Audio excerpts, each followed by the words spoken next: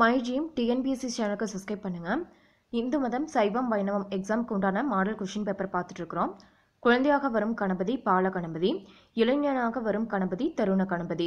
விநாயகர் சதுர்த்தி பண்டிகையில் வழிபடுவது வரசித்தி விநாயகர். சுப்பிரமணியரின் வாகனம் மயில். சுப்பிரமணியரின் தாய் தந்தை பெயர் சிவன் பார்வதி. சுப்பிரமணியருக்கு வளர்ப்பு அன்னையர் எத்தனை பேர்? 6. கார்த்திகேயன் என்று அழைக்கப்படுபவர் சுப்பிரமணியர். ஷாடனன் என்ற பெயரை உடையவன் சுப்பிரமணியர். தேவர்களின் தானை தலைவன் சுப்பிரமணியர். கார்த்திகேயனிடம் உள்ள சக்தியின் வடிவமாக இருப்பது வேல். வேலை கொண்டு தாராகாசுரனை அழித்தவர் சுப்பிரமணியர்.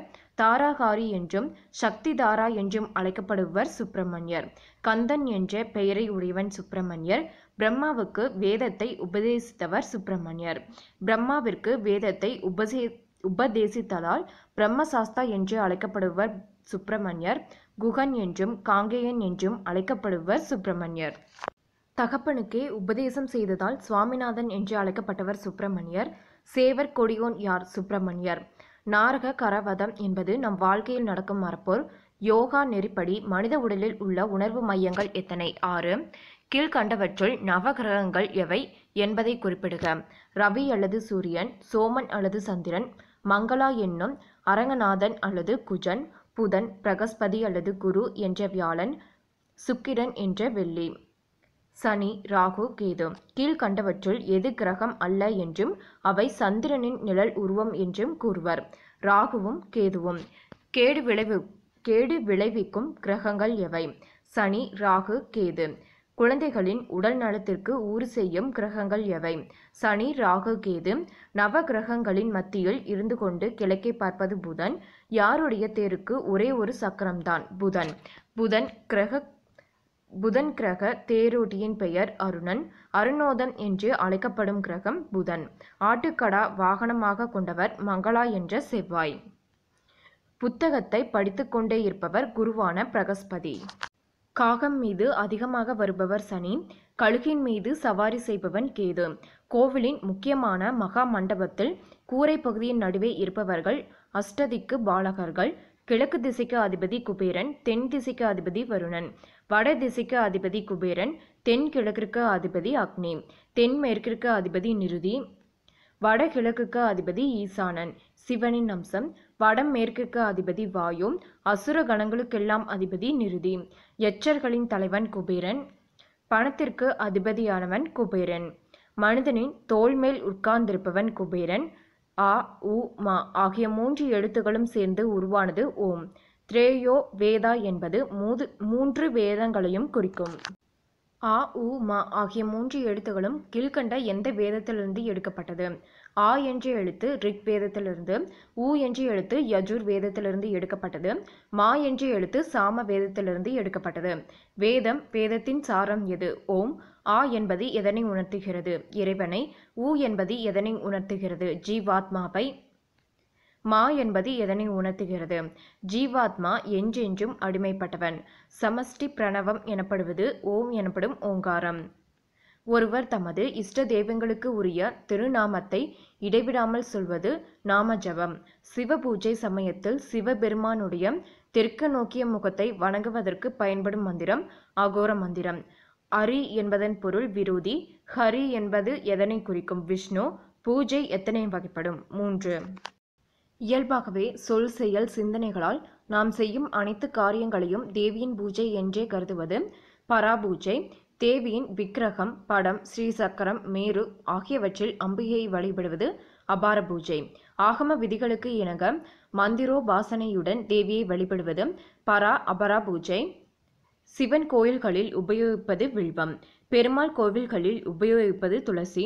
உலக சுகங்களை நாடும் இல்லௌலிக நோக்கத்தில் இறைவனிடம் செய்யப்படும் பிரார்த்தனைகள் காமிய பிரார்த்தனைகள். சுய தூய்மையை பெறுவதற்கு செய்யப்படும் பிரார்த்தனைகள் நிஷ்காம பிரார்த்தனைகள்.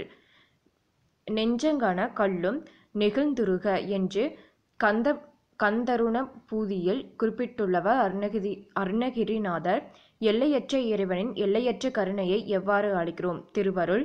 ஞானம் கீழ்கண்ட எவ்வாறு வகைப்படுத்தப்பட்டுள்ளது? பரஞானம், அபரஞானம். இறைவனின் திருவருள் என்பது பரஞானம். அம்பலம் என்ற சொல்லின் பொருள் கோயில். ஆகம விதிகளின்படி ஒரு கோவிலுக்கு எத்தனை ஆண்டுகளுக்கு ஒருமுறை கும்பாபிஷேகம் நடத்தப்பட வேண்டும்? 12. அஷ்டபந்தனம் என்பது 8 மருந்துகளின் சேர்க்கை. அஷ்டபந்தனம் என்பதில் இடம்பெற்றுள்ள மருந்து எது? கல்காவிப்பொடி, சுக்கான் பொடி, குங்கிலியம், செம்பஞ்சு, கொம்பரக்கு, ஜாதிலிங்கம், வெள்ளை மெழுகு, எருமை வெண்ணெய். தமிழகத்தில் திருமாலிருஞ்சோலை என்ற புண்ணிய ஸ்தலம் அமைந்துள்ள இடம் அழகர்மலை, மதுரை. வைணவருக்குரிய முக்கியமான திருத்தலங்கள் எவை? 108 திவ்ய தேசங்கள். தமிழகத்தில் முக்கியமான வைணவ திருத்தலங்கள் எவ்வாறு அழைப்பர்? கோவில், திருமலை, பெருமாள். 108 திவ்ய தேசங்களுள் இந்தியாவில் உள்ள திருத்தலங்களின் எண்ணிக்கை 106 திவ்ய தேசங்கள். வைணவ பெரியார்களால் பக்தர்களின் தலைநகரம், பாகவத ராஜதானி என்று அழைக்கப்படும் இடம் ஸ்ரீரங்கம். மலைக்கு தெய்வம் வருணன். உபதேசம் என்பதன் பொருள் அறிவுரை. ஒருவர் தாம் பெற்ற இந்த மனித பிறவியிலேயே உடனே இப்போதே முக்தி பெறுவது ஸ்தோயோ முக்தி. ஒருவர் இந்த உலகத்தில் வாழும்போது செய்த உபாசனையாலும் புண்ணியத்தாலும் தேவர் உலகில் பிறந்து தேவராக வாழ்ந்து முடிவில் முக்தி பெறுவது கிரம முக்தி. மந்திரங்கள் அனைத்துக்கும் மூல மந்திரமாக விளங்குவது ஓங்காரம். ஓங்கார தத்துவம் என்றும் ஓங்கார வடிவினர் என்றும் அழைக்கப்படுபவர் விநாயகர். சுமுகன் என்ற பெயரை உடையவர் விநாயகர்.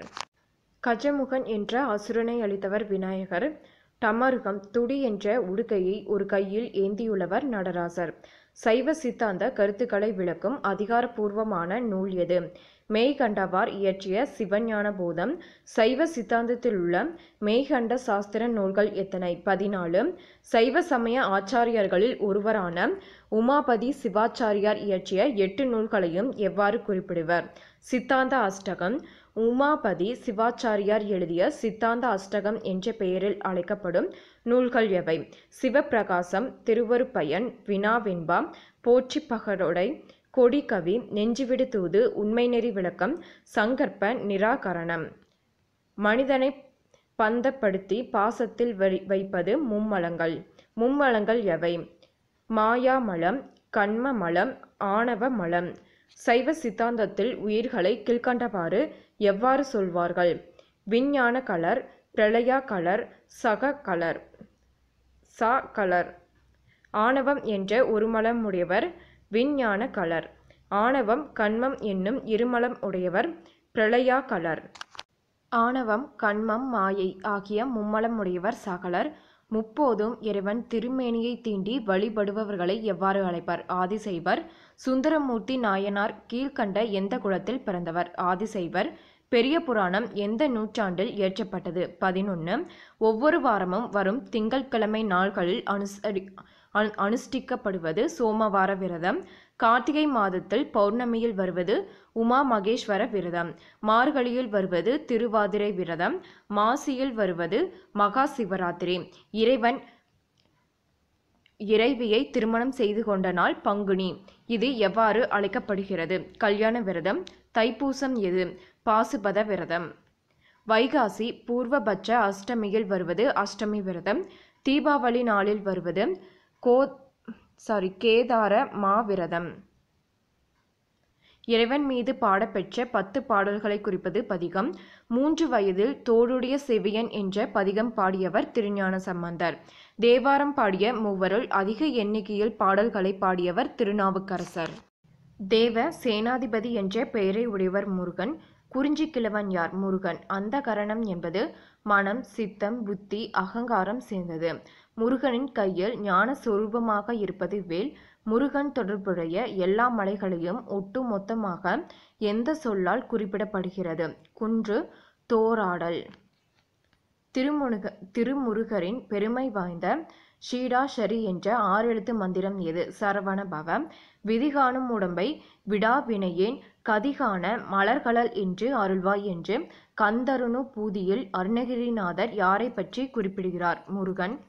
கந்தர லங்காரம் யாரை பற்றி பாடப்பட்ட நூல்? முருகன். திருமுருகாற்றுப்படை நூலை இயற்றியவர் நக்கீரர். 12ஆம் நூற்றாண்டில் கந்த புராணத்தை இயற்றியவர் கச்சியப்ப சிவாச்சாரியார். மகா புராணங்கள் எத்தனை? 18. உப புராணங்கள் எத்தனை? 18. விஷ்ணு புராணத்தை எழுதியவர் ஆதிசங்கரர். புராணங்களில் பழமையானது விஷ்ணு புராணம். ரகுவீர கத்தியம் என்ற நூலின் பெயர் வேதாந்த தேசிகன். முகுந்த மாலையை இயற்றியவர் குலசேகர ஆழ்வார். பெரிய பெருமாள் என்று அழைக்கப்படுவர் ஸ்ரீராமர். பெருமாள் என்று அழைக்கப்படுவர் குலசேகரர். ஆழ்வார்களில் முக்கியமானவர் நம்மாழ்வார். குலபதி என்று அழைக்கப்படுவர் நம்மாழ்வார். 12 ஆழ்வார்களில் காலத்தால் முற்பட்ட ஆழ்வார் பொய்கை ஆழ்வார். களதாரி என்பதன் பொருள் கலப்பை ஏந்தியவர். புனிதம் வாய்ந்த 5 மரங்களை ஒரு இடத்தில் நடுவதற்கு என்ன பெயர்? பஞ்சவடி. பஞ்சவடியில் கிழக்கு திசையில் நடவேண்டிய மரம் அத்திமரம். பஞ்சவடியில் வடக்கு திசையில் நடவேண்டிய மரம் வில்வமரம். பஞ்சவடியில் மேற்கு திசையில் நடவேண்டிய மரம் ஆலமரம். பஞ்சவடியில் தெற்கு திசையில் நடவேண்டிய மரம் நெல்லிமரம்.